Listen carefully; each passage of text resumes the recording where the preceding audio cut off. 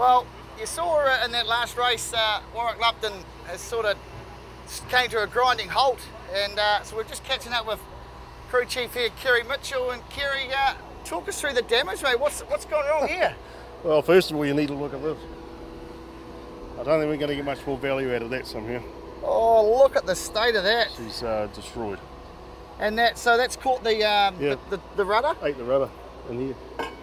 Oh, look at that. When it flew apart like that.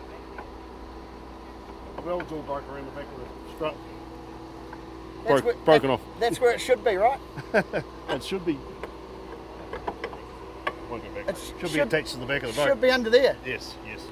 Oh no, and I said we better certainly. So what? That's it. You're gone. It's not like you carry a spare set of that or a welder in the back of the truck. We normally would, but I don't think Warwick's got a spare strut mount today. So I think that's all over.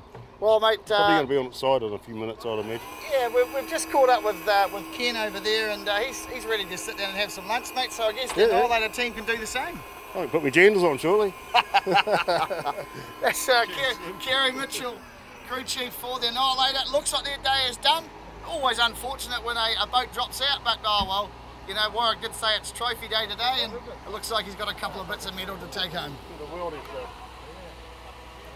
reasonably average. It's us.